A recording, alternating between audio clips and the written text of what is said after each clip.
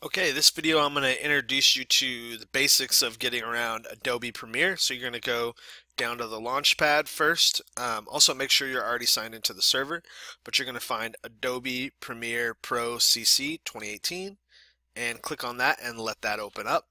While that's opening up, I'm going to show you where on the Holmes Journalism server you're going to find most of your footage. If you will look here on the HBCN folder, there's a lot of stuff in here, but you should see the Broadcast 1 tutorial footage folder and the Broadcast 1 tutorial turn-in folder. This is where you're going to save your work, and the footage, it doesn't have anything in it right now, but a little bit later that will have all the clips that you need to work with for this first project if you're working on this first tutorial project.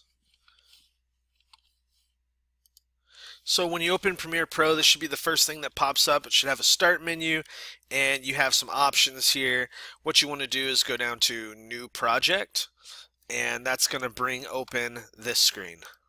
So for this project, unless you've been told otherwise, I want you to save this file as practice 1. And go ahead and put your first name and last initial there, so it should be all tied together. Matt S. Practice 1. And then for location, you should be logged into the server. I want you to browse, and I want you to go over to Mimosa, the server, Holmes Journalism, and HBCN. For the one that I'm showing you now, we'll save it in the turn-in folder and say choose. So that's where it should save everything. And it should be on the metal one, time code, audio samples, digital video. We're going to say OK. So this is how your screen should look once you're actually in here.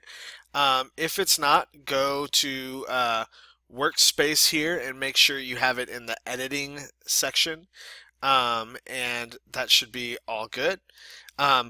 Right here you'll see several tabs. You'll see media browser, a project tab, libraries, info, effects. That's where all your effects are, markers, history, everything like that. Media browser is one you're going to need to know because this is where you bring in and out any clips you have. So you can look, it's just like finding anything on the computer. If we go to Holmes Journalism, you can go to the HBCN folder, and in your tutorial footage should be the footage you're going to use. For what I'm doing, I'm actually pulling footage from elsewhere.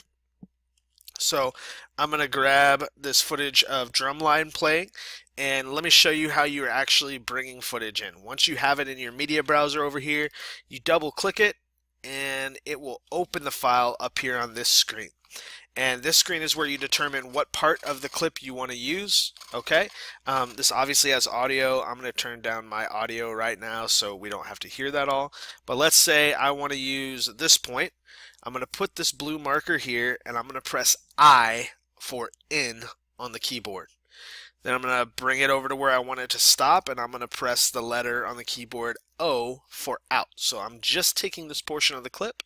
Once I have my in and out decided, you can still trim it in other places as well, but when you generally know what you want, you drag that clip down to the playhead down here to our timeline. And you'll see we have a video track, audio tracks, and it's up here as well. This is the video I'm editing down here. So whatever you look at down here, this is the video screen for that. So notice when you're editing, you have 3 right now video channels, multiple audio channels. You can actually add to that as well.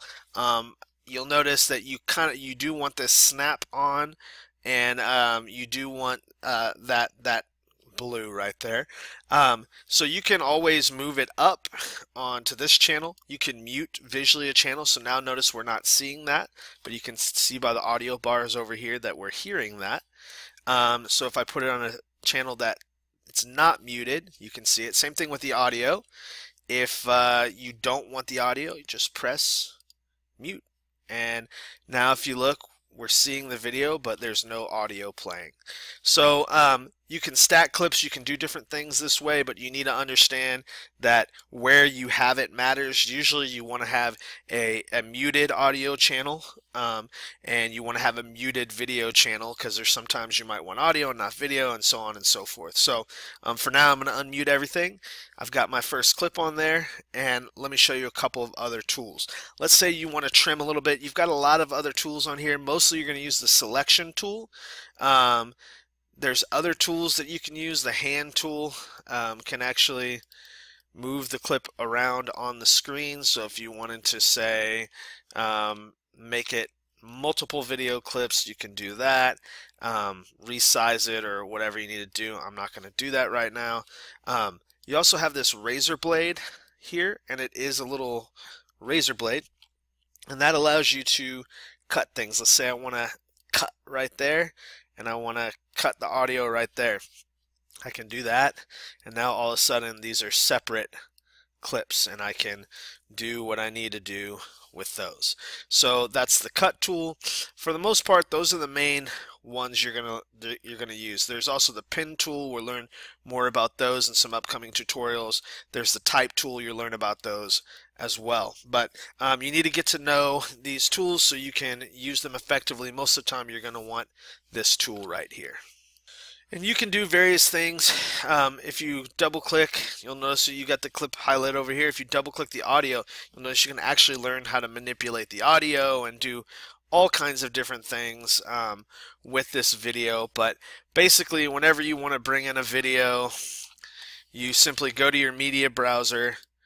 You find the video you're wanting to bring in. Hopefully that thing is accessible. If you ever can't find it, you probably haven't put it in the right place. I'm going to mark my in and out again. In, out. Drag that clip down. I can drag it down after this one, so then we have two clips, one after the other. I could drag it down on top and bring my audio back down here. And now I can say I want to have the guitar audio with the drumline video, and all of a sudden you can see just by muting the channel with the guitar footage, now we don't see it, we see the drumline instead of muting the audio channel for the drumline. Now you see, now we have guitar music with that. One last feature you should know about is down here. This allows you to kind of zoom in or zoom out. It's how much of your video timeline you're seeing.